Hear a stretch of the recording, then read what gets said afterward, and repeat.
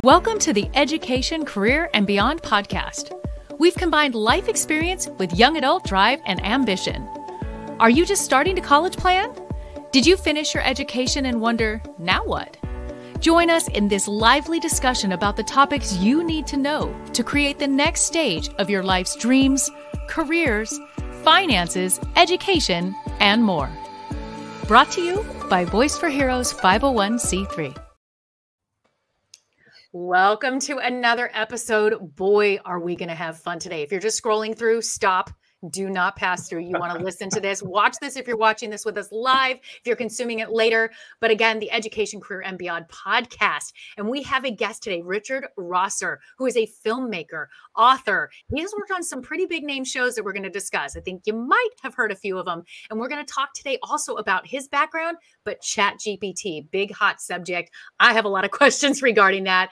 And we also have Ed Sanderson, our regular host. We love Ed. He is such an incredible part of this show. He brings such value and tremendous insight from his background working with young adults for so many years on to success. And our guest host today, the one and only Layla Naji. She is a high school senior in Dana Point, but she is also the Interact governor for all of Orange County, California, with the Rotary clubs there that are in the Interact, specializing in our young adults. And this is going to be quite a collection of personalities. Welcome to the show, Richard and Layla. Welcome. Well, thank you very much. And Layla, I'm blown away. Here I am sharing this podcast with the Interact governor. That's very impressive, I have to say. She makes the role sound so big, but I don't know, it still hasn't hit me yet. Thank you. I appreciate it. Richard, share with us your background, as little as much as you want to share in a couple minutes. We'd love for our audience to really know more about you as we dive into picking your brain and putting you in the hot seat for the duration of this interview. The hot seat. Well, thanks, Amy. Well, I've worked in the TV and film business for 30 some odd years, and I am a storyteller. I learned from the best, who was my father. He was an amazing raconteur, which for those of you who don't speak French, raconteur is storyteller. And he loved to tell jokes, story jokes, not a classic sort of setup punchline, but story jokes that might take 2 or 3 minutes or 4 or 5 minutes. And they'd have all these crazy characters and voices and sound effects. And then they'd come up with sort of, sometimes the punchline was a groaner, but you'd have more fun listening to the actual story than you would just waiting for the punchline. So through the course of my life, I sat at the dinner table and parties and listened to my dad telling these kinds of stories. And then when I finished up high school, I went to college in Virginia, to a small liberal arts college. They had one film course. It's very different from how it is now. Every single school has film programs, digital media programs. Back then, my college had one film course. So I made a few little live action movies, but I loved animation, and especially claymation. And so I said to my professor, hey, I found this old Bolex 16 millimeter camera in a closet. Can I make an animated movie with this thing? And he said, I guess. I don't even know what you're talking about. But if you want to do it, you're fine. Go for it. I just can't help you out. So I made this 3-minute black and white animated movie on my own. I locked myself in this room with a chess table and some clay and made this movie. And then after I printed it, he said, this turned out pretty well. Why don't you submit this to some contests? So I did, and it ultimately ended up winning a Student Academy Award. So I was blown away. That was in Virginia. They flew me out to Hollywood for the awards. I stayed in Hollywood for 5 days for all the celebration and everything. And so I won this award, and I thought, well, if they think I have this talent, I should pursue this. So I went to college. I went to grad school at NYU and got into the TV and film business. And over the course of my career, I've worked on shows like Grey's Anatomy, Chicago Med, the MacGyver reboot, This Is Us, and 24. I don't know if any of you all have watched 24, but it was an action thriller in the early 2000s. And so I've learned to be a storyteller, both professionally, but then between shows or seasons, I've realized the importance and power of storytelling on an everyday basis. And at one point I was, my daughter was getting her permit to drive, and we were out driving, and something happened that afternoon with the car. So that evening I said to her, Allie, tell the story of what happened today. And she said, oh yeah, Mom. Oh, I almost ran over a cat. And I said, wait a second. No, that's not the story of what happened. That's just, that's like the synopsis. I said, no, we were coming around a corner and there was this cat sitting in the middle of the road, and Allie stomps on the brakes and runs not over the cat, but drove over the cat, right? And it appeared behind the car. It popped up and went and ran off into the brush to live another 8 lives. And with that short telling of the story of the incident with the cat, my daughter went, oh, I get it now. You wanted me to tell the actual story. And I said, yeah, Yes. that is much more fun than just saying, yeah, I almost hit a cat with a car, right? Way more fun. And so I took that and the fact that my dad was this amazing storyteller, and I sort of said to myself, man, there's a lot of people out there who really may not know how to tell a story. And so what I've done over the past few years is I've created curriculum and programs for students that teach them how to tell stories. And what we do is we start off with a simple story. Now, what's the simplest kind of story you can imagine? Well, it's a joke. And not set up punchline, but a story joke. And some of them, might be a paragraph long. So what we do is we work on the students coming up with a character and a fun voice and sound effects, and they present this joke story during class. Now, don't tell anyone, but while they're doing this, they're actually speaking to an audience. They're public speaking, but we don't say that, right? So some of them realize, but some of them don't until they're done and they realize, oh my gosh, I just got up in front of a group of 20 or 25 people and performed. So we tell these stories in class. And then the next session, I talk to them about a tall tale and how to embellish and how to, Paul Bunyan with the blue ox and a huge axe able to, take down a whole forest of trees in one swipe. And then we work on ghost stories or urban legends. And there's something about ghost stories and urban legends that everyone just loves. There's a certain viralness about them that everyone loves to tell a ghost story or urban legend. So what we do is we practice our storytelling techniques with these fun stories, and then we take those techniques and work on a template for stories for life that students can use. For instance, if you're in a job interview, you can take a story and you can use that to show the interviewer that you're responsible, that you can communicate, that you can think on your feet. And then you can use a story to pitch a project or ask for funding for a nonprofit or whatever you're involved in. And story is the basic way that we communicate with really everyone. So sorry, that went on a little bit long, but that's the long-winded version of where I'm coming from and what I do with story. It's powerful. You're speaking my language because I live in this space as well. And I'm like, yes, yes, yes, yes, yes. Yes, I know. I listened to the interview with you and was blown away because there's so many similarities between your episode and what I'm here to talk about today. I just love it. Well, and don't worry about the length because Ed's question will also be just as long. So be prepared to really soak that in before you'll be able to prepare that answer. Richard, I'm in trouble every single episode, so there's nothing new here. Layla, I sense that you want to ask some questions, so I'm going to give you the floor as our guest host today. Yes. Well, honestly, he kind of answered some of my questions because I kind of wanted to hear more about his experience in the entertainment industry, especially with the awards and everything. But I think he kind of answered that for me. So, Ed, let me start thinking a little bit. Okay. All right, Richard, buckle up, buddy, because I'm going to give you a 14-piece question, and we're going to. Well, you're going to give me a 14-piece question, but I'll answer it in 37. Yeah, there you go. I love this group. So I know you probably have tons and tons of stuff to talk about when you come to your career, but I've got one question about that, and I'm sure the ladies will have other questions, and it is about storytelling. So you have Chicago Med on your things that you've done. My wife and I like Chicago Fire, and then they've got Chicago PD, right? And I noticed that they've got these episodes that string all three shows together. And I'm really curious, as a writing group, how you thread that needle so there's continuity as you pass the baton to each different, franchise to tell a complete story. You know, Ed, that's a fantastic question or scenario. And for those of you who are not really aware of the whole Chicago environment, what happened was they were doing, I'm trying to remember, I think Chicago Fire was first. And then it was such a success that they had a couple of characters who were in the police department.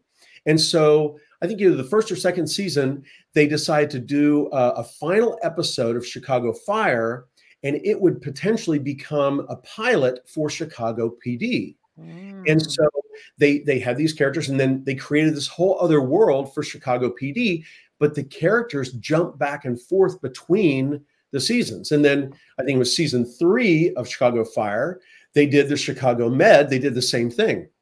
Now, at one point, and you may not know this, Ed, but at one point, they did a Chicago attorney version, and they were planning on. I think it went one season, and I guess four Chicago shows was too much. 3's perfect, 4's too much. But it's really interesting. Ed's question is, how do you thread the needle of these characters? And the answer is basically very carefully and very thoughtfully, because what you end up with is you end up with fire and police and med, and you've got characters that can go back and forth between the different series and have interactions in those different series. And it's absolutely brilliant storytelling. You know, with the advent of sort of binge and streaming TV, it used to be, 15, 20 years ago, that all the actors and all the really high profile creators wanted to be in movies. And I think really sort of since 24 was one of the first shows that people were able to really binge watch. Now, take yourselves back, 23 years, right? So 2001, when we first shot the first season of 24, there wasn't streaming. The internet was, I don't think we could really, watch stuff over the internet. It was mainly bulletin boards and email. And so the episodes of 24 would come out on DVD, and that was back when Blockbuster. Anyone ever heard of Blockbuster? That was when Blockbuster was. Layla's like, what? People would go in and they would rent a collection of like 4 DVDs, and that would have, I think, 8 episodes. And so you could go home over the weekend and binge watch those 8 episodes of 24, which, for those of you who don't know, it was an hour-long TV show, and each hour of the show was an hour of the day in the one day of each season. And so 24 was one of the first shows that people really started binge watching. And the difference between a movie that lasts an hour and a half to 2, well, some movies last 3 hours if you want to, if you're looking at a James Cameron movie, but most movies last an hour and a half to 2 hours. You can accomplish only so much in that time. Whereas a TV show that runs, Breaking Bad went, 7 seasons? You can really explore character and stories. And sure, if you run out of material, you run out of material. You shut the thing down. But for really, really inventive and creative creators, they come up with shows that just go, and they come up with some crazy, crazy stuff. And so for me, TV is really where it's at, and streaming, because you can really, really dive into those characters and figure that out. And Dick Wolf, who is the producer, creator of the Chicago world and series, has done that sort of ×3. He's taken 3 series and combined them. So now you have these characters overlapping and guest starring in the other series. And it's just brilliant. It really plays into this new type of storytelling, which is very meta, if you want to use a very technical term. Gotcha. Different question for you, Richard. We work with a lot of young people like Layla who are getting ready to go to college, and part of that process is writing for admissions. And what I have found in the time I've worked with these young people, they struggle to write their own story. Like if you want them to write something about the Civil War or do some research on a scientific project, they can handle that like a pro. When they sit down to write, sometimes they struggle because no one's asked them to write about themselves. Yep. What advice do you have for a young writer who's been tasked with writing about themselves and telling a story about themselves? What's the process that you would give them to walk through that so they feel good about what they're writing? And that's a fantastic question. And I was hoping that you'd ask that because I have a multi-step answer. First of all, I think one of the easiest ways would be to write about yourself in the third person. All right, step outside the box for a second and stop thinking about I do this and I do that and I am this and I had this experience and take a view of yourself from the third person. Okay. Now, again, for those of you, let's just talk about the first person versus third person just for a second, right? So first person is, I walked out the door this morning. I walked my dog. I went down to the store. I got into an argument with the manager of the hardware store, price on the, I did this, I did that. Then they did this to me. So that's all first person. Now, third person is most of the books that you'd read, most of the novels that you read are told in third person. Harry Potter, so we have the person's name, right? Harry Potter got up, he got on the train. Harry went to Hogwarts. Harry decided he was going to play Quidditch. Harry, he took a class in spells. It's all about Harry, right? So in my case, my third person version of the story would be Richard got up, he did. So I would look at myself sort of from the outside as though I'm a different person, right? And what this does is it allows you to distance yourself a little bit from yourself. And it's always a little difficult when we're writing about me, because you use the word I did this and I did this and I did that and I did this and it just seems like, wow, I don't feel very comfortable putting that much out about me saying all that, right? Which leads me to my second point, which is you need to get used to building yourself up in front of other people. Now, Amy, I know she knows what I'm talking about. In fact, she does the same thing in terms of her instruction and classes and advice in terms of personal branding and putting yourself out there. And, I've heard about her stories of being on tour and, getting out of the bus and everyone's representing, the group and the veterans, et cetera. So you should, once you're done with this podcast, don't stop. Go directly to Amy's. I think it's episode 13 of season 2. Wow, she's hired as our PR. So, it was interesting because I didn't know Amy was actually going to be co-hosting today, and that was one of the episodes that I'd listened to and really, really loved. So anyway, the second thing you need to do is you need to get used to sort of patting yourself on the back and gushing a little bit about your accomplishments. Now, this is a very, very difficult thing to do, especially if you're a junior or senior in high school, or if you're a freshman or sophomore in college. No, we're taught not to brag, not to gush, but what you have to do is you have to find a fine line, a balance, because you want to let people know about your accomplishments without seeming like a braggart, right? You want to let people know that you can handle a situation. And so that's where storytelling comes in. Because again, one of the things that I do is I work with students, and students of all ages. I work with entrepreneurs who are doing startups. I work with people who are lifelong learners, and they have companies that are worth, millions of bucks. And they're still working on this same thing. Okay, so this isn't just you. It's not just because you're 16, 17, 18 years old and you haven't gotten out in the world yet. This happens to everyone, and no one really feels comfortable doing this in the beginning. And so with a story, what you can do, for instance, here's a great example. You're gearing up for an interview, a job interview. You want to prepare for that interview and come up with a story or two that really exemplifies you as a leader or you as a responsible citizen or worker or employee.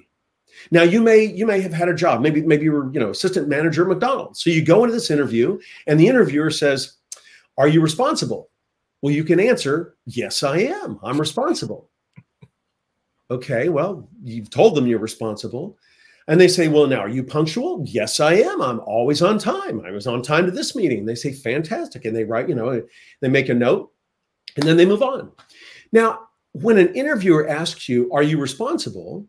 that's an opportunity for you to pull this story, not literally, but figuratively, out of your pocket and say, "Yes, I am." In fact, I work as an assistant manager at McDonald's. And last Friday night, after the manager left, we had a French fry fire in the fryer. And I had to call the fire department and call the manager and shut this down. And all of a sudden, are you bragging? No, you're telling a story and you're informing the interviewer through this story, both with the content of the story, but also with the way that you tell the story, that you are responsible, that you can think on your feet, that you communicate on the fly. And so what's going to happen? The interviewer, first of all, you've shown and told the interviewer this. So they're going to write down Richard, French fry fire, right? Yes. And so when it comes time that they're looking through their 100 resumes or 50 resumes or even 20 resumes, and they say, "Okay, there was that guy with the striped shirt, and there was the guy with the curly red hair, and there was the person with the glasses, and there was French fry fire." You think that they're not going to remember you because of the French fry fire? They're going to immediately be taken back to your story and back to how you communicated that in the interview. Mm-hmm. And so what you need to do is find a nice, quiet place. This is a little challenge for you. Find a nice, quiet place. Maybe it's outdoors, a table in the back of your house, or you maybe go to a park, and take a pad of paper and a pen and write down everything positive, crazy, fun, responsible that you've done in your life, even if it's tiny, right? Even if you think that it's tiny, write all that stuff down and then read through it and see if it doesn't, cue your brain to come up with some other stuff, and really just write down everything that you've got. And then take another sheet of paper and blow it out of proportion a little bit, right? Expand on it. And as though you're a third person looking in, go, "Yeah, you know what? That was really an amazing incident when I was a lifeguard at the pool and this kid slipped and fell into the water and I didn't know. I jumped in, right enough." I mean, whatever it is that you've got, you have something that is specific to you and specific to your experience as a human being. So what you want to do is capture those ideas and cultivate them and curate them and sit with them. And then as you go through the process of filling out applications, you're starting to think about these essays for colleges and jobs and a camp counselor, all this kinds of stuff, you're going to remember, "Oh yeah, right. I remember now." Because when you've got the nervousness of being in an interview, you can't be expected to come up with something on the fly. But if you come up with something beforehand, and the interviewer says, like the French fry fire story, it seems as though you're telling it off the cuff, right? Mm-hmm. So you want to come up with these ideas. You want to pour through them. You want to let them sift, right? There's a reason that you want to give yourself a week or 2 or 3 weeks to do this, because things happen. Your brain is working even when you think it's shut down. Even when you're sleeping, you're dreaming about stuff, and you're thinking about these possibilities for stories that you can incorporate into these various applications or presentations. And so that would be my basic advice. I mean, I could keep going in terms of the process, but that's a good start that can get you going, so that when you get into a situation like the interview, you've got something in your back pocket that you can pull out and impress the interviewer based on your past experience. Richard, you just hit that head on, because I do require all of my private clients. I right away say, I want your top 3 stories. We're going to craft them together, and they're going to always be in your tool belt for everything you do. And we go through them together. We craft their stories. So you hit that head on. Also, I think we're all going to be dreaming about French fries tonight, just for us. Thank you for that. I'd like to segue over to your book, because we're going to talk a little bit about the ChatGPT and how you've integrated this. And I know it's such a hot topic. If you could share the book, and let's start a little bit of a chat on that as well. Well, sure. So for those of you who are listening on a podcast, imagine I'm holding a book that says, oops, it says there it is, ChatGPT Simplified. Now, let me say something. I am a creator. I'm a storyteller. I am not a programmer. I've worked on some apps. I've worked on some games. I've worked on a lot of TV shows that use a lot of technology. We do special effects, etc. But I am not a tech head. So I realized that there's a lot of buzz about AI in general, and then ChatGPT in specific. And there's a lot of anxiety out there. I know that there are a lot of people who are really, really anxious about ChatGPT. Now, some of them are anxious because they're incredibly excited and they realize the possibilities, and they're just anxious to jump on and start working with it. But there's a whole lot of folks out there who are really anxious about this because of the doom and gloom, because it's going to destroy chances to get a job. It's going to take over, the robots are going to take over society. So let's just, everyone, just take a deep breath. And then take one more deep breath. And let's think back into the past. Now, the year is 1455. Now, does anyone know what happened around 1455? Amy, Ed? Well, Ed and I were there, but... Okay. Well, wow. You all look great. So in 1455 was about the time of the printing press. Now, prior to the printing press, books were just written by, monks in some abbey by hand, right? And prior to that, all the stories were handed down or passed down by storytellers through the oral tradition. Now, when the printing press was invented, and all of a sudden, the possibility of reading all those stories in a book came up, do you think that the oral tradition folks, the folks that were telling all these stories, the keepers of these stories for generations and generations of people, you think they weren't a little bit nervous? You think they weren't shaking in their boots going, okay, there's this new thing, it's called a book, and it's going to take over my job, and then I won't have anything to do because no one's going to listen to my stories. Everyone's going to read the stories. That's exactly what happened. It was exactly the same situation as we have with ChatGPT right now. Everyone's freaking out because, people are saying ChatGPT is going to take over the world. It's going to reduce all our communications to mush. And so I'd like to set the record straight. ChatGPT is simply a tool. It's a tool just like a calculator is a tool for a mathematician. Now, you can't expect a mathematician or a high-level engineer to figure out how to put a SpaceX rocket into the heavens with a pen and a piece of paper, right? So they need a high-end computer program that can help them with these formulas, or a high-end calculator. It's a tool. Now, ChatGPT is a tool very similar to a calculator, but for creators. Now, again, remember, I'm a storyteller, so I'm viewing this new technology through the lenses or the glasses of a storyteller. Now, other people might view ChatGPT in another way, but for me, ChatGPT is a tool for being more creative. And so to all those people who say, all the communication is just going to be mush. Every Twitter post and every blog post is created with a prompt. It's just going to be bleh. They're all going to sound the same. And you might be right. If Amy uses a prompt and then she hands it off to me and I use that same prompt and then I hand it to Ed and Ed uses that same prompt and he adds it to Layla and well, sure. If we all write a blog post, it doesn't matter what we write a blog post about, but they're going to be pretty similar, and they're going to be a little bit of oatmeal, right? However, if Amy says, "Oh my gosh, I've got this question and this prompt," and hands it to me, and I say, "Yeah, but you know what? It doesn't have any of my personality in it." So I'm going to say, "Hey, can you respond with a little bit of sense of humor or include some pop culture results?" I'm going to make that prompt my own.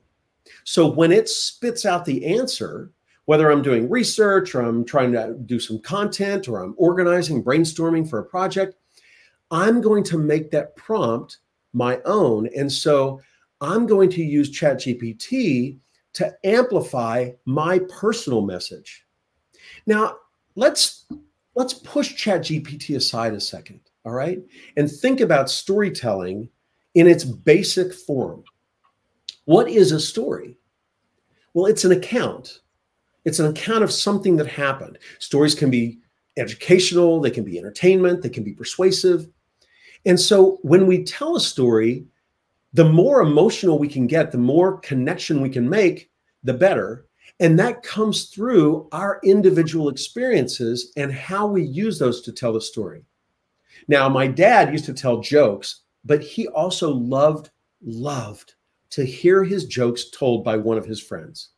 So we'd be at a party and across the room, my dad would hear Bob Reed, his best friend, starting one of my dad's jokes, right? And my dad would rush over there and sidle up. Now, he wouldn't give the punchline away. He would just sit there and listen. He just loved to hear someone else tell one of his jokes, because what was the difference? Well, Bob Reed is going to put his own spin on that joke, different than my dad would or that I would, right? And so the same thing with any story. Whatever story you tell, and again, if it's a story for an interview or a story for an essay, you want to pack that story full of you, full of the things that make you who you are. And so as you go to the park and you're writing these accounts down of the cool things you've done, tap into, well, what are the things that you've done that no one else could have done? What are the things that you've done that only you could do? And so then now we can return to ChatGPT. And when we return to this technology, we look at it and we say, okay, this technology, again, it's just a tool. And all it's really going to help you do is amplify your own creativity, your own individualism, your own originality. And so to me, that's the important facet of this new technology, is that the coolest thing about ChatGPT for me is that it helps me think outside the box. I love it as a brainstorming tool. It's like having 14 other people, Einstein and Henry Ford. And I mean, it's like having all these people in a room with all this knowledge. And when I say, hey, I'm interested in teaching a workshop on storytelling and jokes, all of a sudden, I've got Marcho Grouch. Oh my gosh, Groucho Marx in the room with me, responding and offering ideas on how to tell jokes.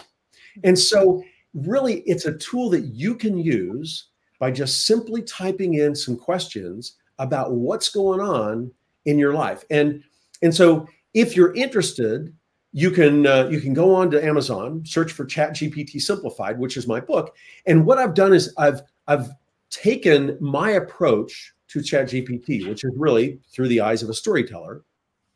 And I've written a book that is written in everyday language. It doesn't have a bunch of technology and jargon and everything. It's got lots of fun stories and references to Harry Potter and Avengers and Batman and all sorts of fun pop culture, Pikachu.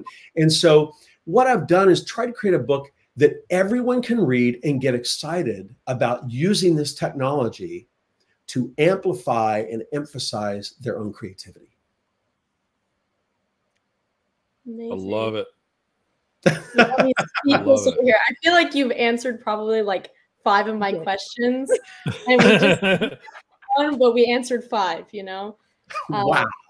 But that's amazing. I'm so impressed by that, and I think that like now AI technologies can be sometimes like intimidating, like you said, or like misunderstood by like non-technical individuals, but also looking ahead, I mean, what do you envision about the future of AI enhanced storytelling? And are there any emerging trends or developments that excite you? Well, that's a fantastic question, Layla, because I imagine creating a template that can help students, but not, I mean, when I say students, I mean students of all ages. And I mean, there's students of life who would enjoy getting involved with something like this. But so I imagine a platform or a program, and I know that there are some that are being developed, but that focus the energy back into the technology, right? I think that a lot of folks in education there's a knee-jerk reaction, which is, oh my gosh, our students are going to cheat. Right. Well, okay, that I understand that, but that's not the only issue, right? New York City schools on January 5th, they banned ChatGPT from every device on their campus, from all the computers. It can't be used, which I think is a disservice because those students aren't going to have the chance to use this incredible technology. In fact, let me just say that I interviewed someone as an assistant yesterday, and I was blown away. They told an amazing story in their interview, and I said, okay, I want to hire you. And I said, the first thing I want you to do today, is I want you to jump on Google. I want you to start researching data for these markets and then put together a spreadsheet. And they said, ooh, I don't know how to use the internet. Huh? What? That's what I said. Now I have to say, I just made that up. Okay. That's not a real story. My mother applied for a job. What? Yes, exactly. But hold on. What was the reaction from the three of you all? It was utter, unbelievable. Wait, what? The person didn't know how to use the internet? Well, that's what it's going to be like in, I don't know, 5 years, 3 years, 2 years, 6 months with ChatGPT or AI in general.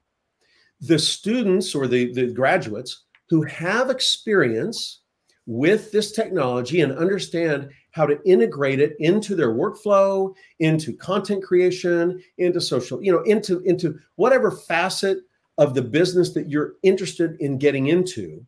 If you're not up to speed on how to use this technology, just like right now, if you don't know how to use the internet, don't look for a job. I mean, you'll be digging ditches somewhere.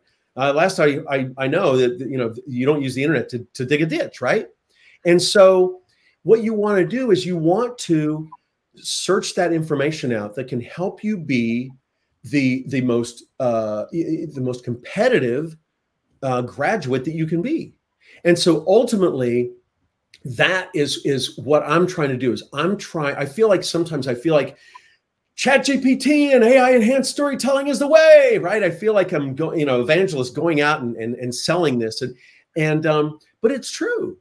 And if you think of it just from a storytelling standpoint, I mean, storytelling is really how we communicate the best.